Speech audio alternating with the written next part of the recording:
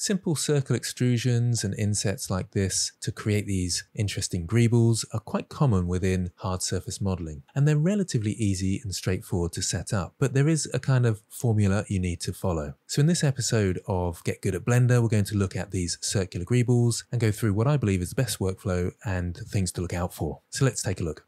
So I'm in a new startup file. I'm in Blender 4.4.3 and I've got my screencast keys down the corner here in case you need to see what I'm doing. I'm going to select everything in my scene and press delete. So we've got a nice clean slate to start with, and I'll press Shift A. So that's the same as the add menu up here, mesh, and then plane. So let's zoom in and create one of these greeble things. First of all, I'll go into edit mode with tab. So that's edit mode up here. I'll go to face mode and I'm going to inset. So that will bring in a new face in the middle here to around this point, and then E to extrude it out. So this is a very low poly version of one of those sticky out greeble things. Now I'm going to go across to the modifiers, add modifier, and start typing in sub for subdivision surface modifier. Add that and you can kind of see where I'm going with this. I'll bring up the levels to maybe 4 in this case. And let's go to edge mode with 2. So that's edge mode up here, and Control B to bevel the end there. Use the wheel of my mouse to create an extra one, and probably somewhere around here. You can hold down Shift for smaller increments of movement there, and probably around there looks good. I'll press Alt Z to go to X-ray mode so I can see my edge loop inside here. Alt left click on it, and again Control B, hold down Shift,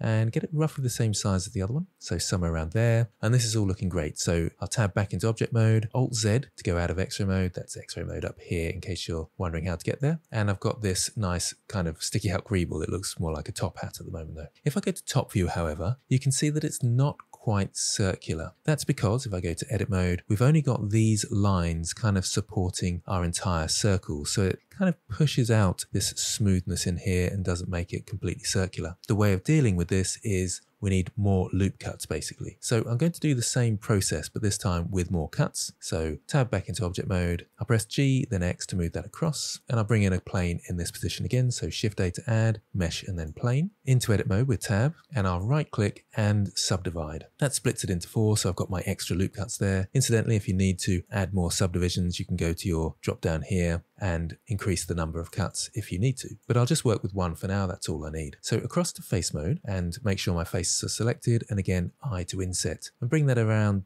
the same distance as this one here. Now I need to make this into a circle. The best way to do that is with the Loop Tools add-on. So if I go up to Edit and then Preferences, you need to go to Get Extensions first, I think anyway, and type in Loop, and then make sure you've got Loop Tools there and press Install. Once you've done that, it will be in your add-ons. If I go to add-ons and type in loop, you can see that I've got the Loop Tools add-on ticked there, so it's enabled. And this will save when I close down because I've got auto save preferences ticked, and that's automatic. So I can close this down. And now when I right click, I've got the Loop Tools option at the top, and I can choose circle. And notice how it turns this into a circle. And now I can extrude it upwards and then do my bevel thing again. So 2 to go to edge mode. I'll alt left click to select my edge loop. It will stop at poles, which are vertices that don't have 4 edges going into them. So this isn't a pole, but this is. So the loop cut selection stops there. If I alt shift and left click all the way around, I can select that top edge loop like that, and alt shift to select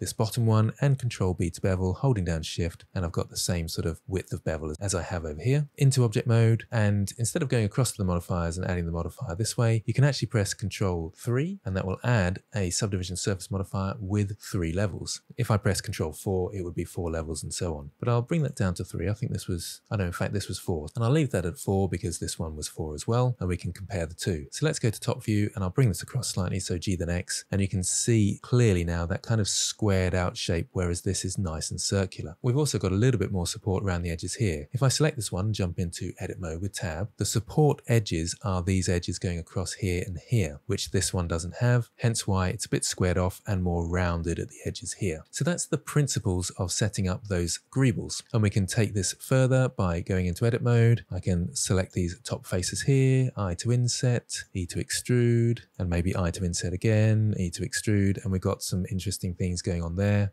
And if I turn on my on cage option just here, I can actually go into edge mode, select these edge loops along here, and I've got to go round this one to select all these because of the poles, and then I can Control B to bevel those, and you can see I've got this sort of interesting greeble, and you can do all sorts of intricacies with that. Now I've done this on a flat surface, but it doesn't have to be. Let's press G to grab and bring that across in the X once again, and Shift A to add mesh, and then let's choose a UV sphere. I'll keep the defaults of 32 and 16 for segments and rings, and let's just zoom in and choose some faces to do our greebles with. So into edit mode with tab, I'll select these faces here. Oh, I'll go to face mode and select these faces here. And then let's move in a bit more, I to inset, and then right click, loop tools, circle. Now occasionally you can see the circle's slightly distorted there. That's why it has this angle option, and you can twist the angle just to get it lined up a little bit more like so. And I think that's about right. I can now E to extrude, bring that out, and once again go to edge mode, select my edges, select the bottom edge there, Control B to bevel, hold down Shift for smaller increments, and probably somewhere around there. Back into object mode, you can see that basic greeble start there. I'll press Control 3 for a subdivision surface modifier with 3 iterations, and we've got our greeble. And again, I could add lots of detail like we can see there. Now, it doesn't have to be exactly 4 faces. If I go into edit mode again, I can select 9 faces. Oh, I didn't quite grab them, so I'll press Control plus to grow my selection. That's a bit easier. And let's inset this into here. I'll right click, go to my loop tools, turn it into a circle. Oh, there's a big twist on this one, so let's bring it back to somewhere around here, and then extrude it out to around there. Now one thing I forgot to say is that this isn't quite flat when it's extruded out. It's still got a bit of curve, and you might want it to be completely flat. The same with this one here. It's got a little bit of a point there. So with those faces selected, you can right click, loop tools, and go to flatten, and that will flatten it out for us. Now, if I go in and go to edge mode, select these outer edges here, and then press B to bevel, it distorts the bevel very slightly because it's trying to bevel down this edge here, and we kind of want it to go more into the middle. So I'm going to undo that. It's a good idea to go to face mode, select this middle face, and kind of even it out a little bit. So I'll scale that down so it's a bit more even. And we kind of want a distance of here that's the same as the distance from here, roughly anyway. It just creates a little bit of a cleaner bevel. So back into edge mode, select the edges around here.